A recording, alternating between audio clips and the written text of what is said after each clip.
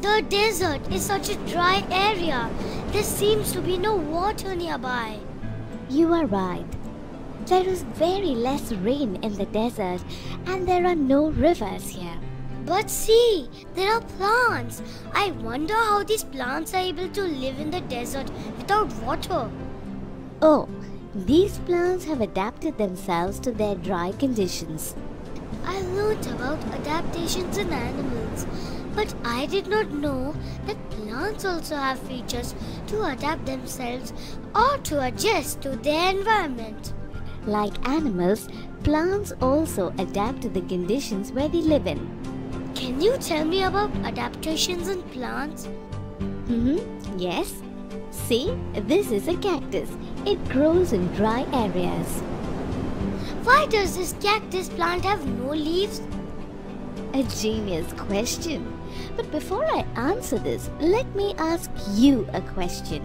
If we keep water in these two containers in sunlight, from which container will water evaporate faster?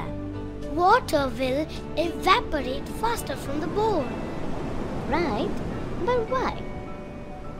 Because the bowl has more surface area, therefore more sunlight can directly fall on the water, so more water will evaporate.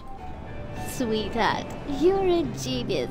How do you know all this? I learned it in Faces of Matter video on makemegenius.com. But you did not answer my question. Why does the cactus have no leaves? You answered your question yourself. Cactus don't have leaves as cactus has to survive in very dry and hot environment. Leaves have bigger surfaces like water in the bowl.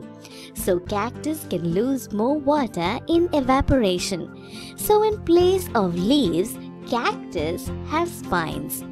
Spines reduce the surface area, so less water is lost, less surface area and less water escapes out.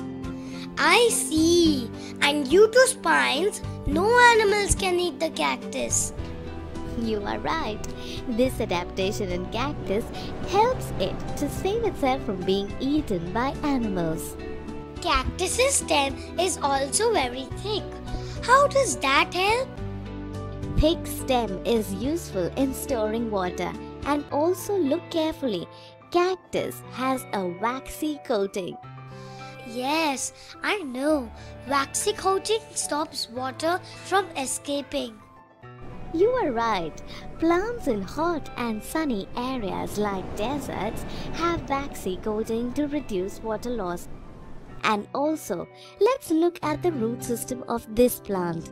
It has very long roots to collect water from a large area.